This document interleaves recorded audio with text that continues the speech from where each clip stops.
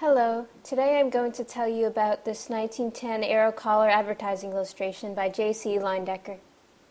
Leyendecker's illustration depicts two men, a woman and a collie, relaxing together on the steps of an outdoor porch of what is probably a golf clubhouse, since both men hold bags of clubs. The woman and the dog leaning on her as she pets it are the central figures, but the men in front of her are the focus, stoically posed as they gaze at each other. The men and even the woman depicted wear sharp collars. This illustration is one of the many that Leyendecker did over the years for Cluett, Peabody & Co. to advertise their Arrow detachable shirt collars. The innovation of this collar allowed men to have a crisp collar all day long, a fresh collar able to be attached for evening social events. The men who wore these collars in Leyendecker's ads came to be known as the Arrow Collar Man, or rather men in this particular 1910 illustration.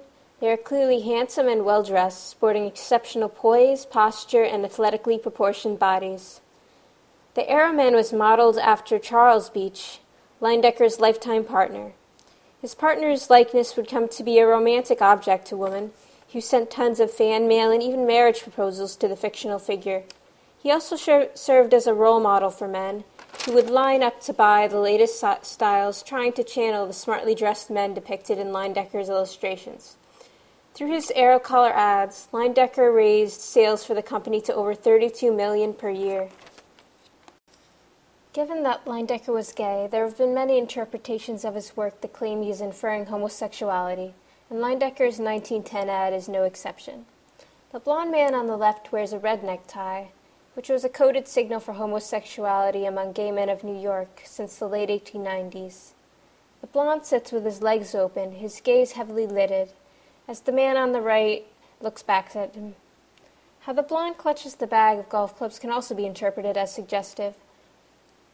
For mainstream consumption, it is plausible that the depiction of the two men is just that of a close male friendship, which allowed for a greater measure of physical and emotional expressiveness than is the norm today. In a time where homosexuality was far from accepted, none of Leyendecker's illustrations sparked homophobic outrage. One of the things I particularly love about Leyendecker is his painting style, which features idealized figures painted with unique cross-hatched brushstrokes.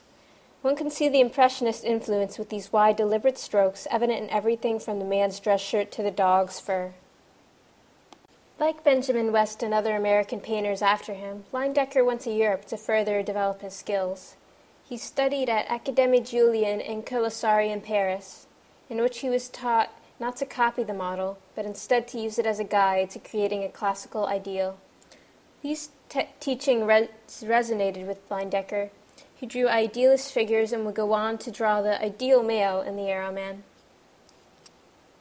He refused to use photographic reference, preferring to interpret from life, and would make all his preliminary drawings and color paintings directly from the models. He would then set up a canvas and paint his final, based on all his sketches and color paintings. He seldom overpainted, and like in many of his pieces, the background for his 1910 Arrow ad is simple, bringing focus to the fashionable figures in the foreground. After Leyendecker's enormously successful Arrow campaign, Leyendecker went on to create many more successful advertising campaigns and created many covers for national magazines. He created 322, more than any other illustrator, for the Saturday Evening Post. His illustrations were a huge influence on Norman Rockwell, and he continues to inspire illustrators to this day.